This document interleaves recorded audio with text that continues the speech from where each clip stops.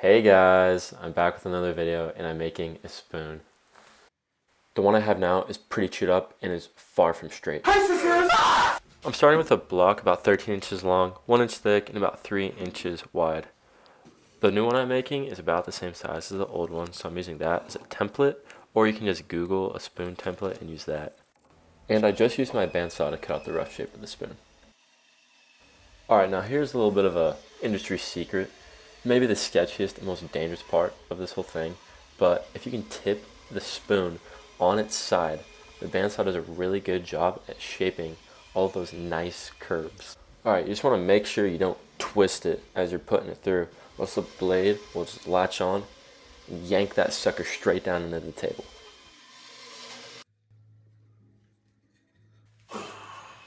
Now I'm taking what I just cut out on my bandsaw and I'm putting it into the vise so I can start to carve out the bowl of the spoon.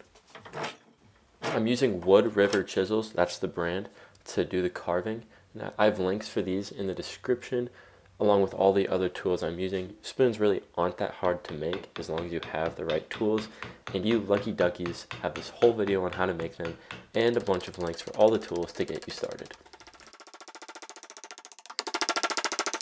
Right here I got a little ahead of myself, and as you can see the wood started to chip up and almost took out the edge of the spoon.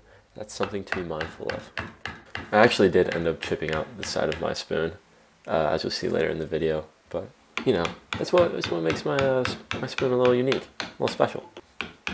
This is definitely the most time-consuming part of the whole process. Once you get comfortable with it though, using the chisel, it'll start to move a little quicker, and you can just put some good music in, listen to that as you pound away. Once you've chiseled as deep as you want to go, there's this weird scrapey thingy that I used to smooth out the bowl. It'll help get rid of those ridges that the chisels left, but it'll give your spoon a nice consistent curve in the bowl.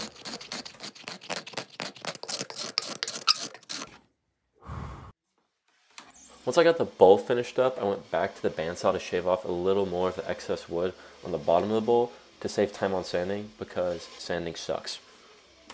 Alright, another little industry secret. You can drag the spoon across like the edge of the blade, and the teeth will kind of catch the end of that, and it does a really good job at shaping, and you can really take off a lot of material.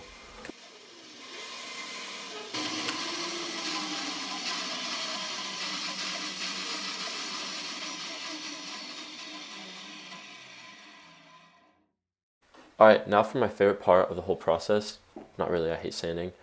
I'm using the belt sander to give my spoon some nice curves.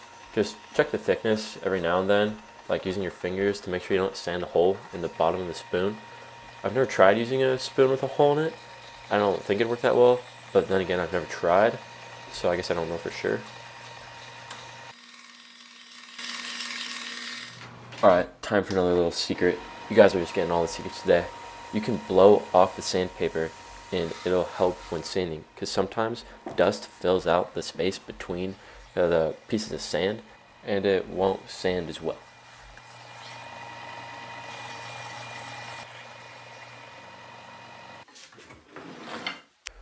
And some more sanding. I'm just using 120 and 220 grit sandpaper. I don't know about you, but I like my spoons nice and smooth. Alright, now if you look closely on the edge of that spoon, you can see that there's some waves there, and I don't want that, so I'm going to take those off with some more sanding. Alright, now I know you guys probably won't believe it, but I have another secret for you. One thing I like to do on all my projects is blow it all off, get all the dust out of the cracks and everything like that, because when I put the finish on, I want it to absorb into the wood and not that dumb dust that's stuck in it. Alright, finally, I like to put plastic wrap down. As you can see, my table is really dirty and there's lots of stains on it. So by putting plastic wrap down, it keeps the mineral oil from touching the table and also lets the spoon absorb more. And that's why I do that. Alright, you really just want to lather that John up with mineral oil. Get them everywhere. Don't be shy with it. It'll soak up a lot. Now, just wrap it up, set it off to the side, and let it sit overnight somewhere. And then in the morning, you can pick it up and unwrap it, and boom, you have a spoon. Like I said earlier, spoons are super easy to make, and once you get good at it, you can make it in about an hour. It took me about 2 hours, but then again, I'm not that good at making spoons. Alright, I hope you enjoyed this video, and have a great rest of your day. I'm out.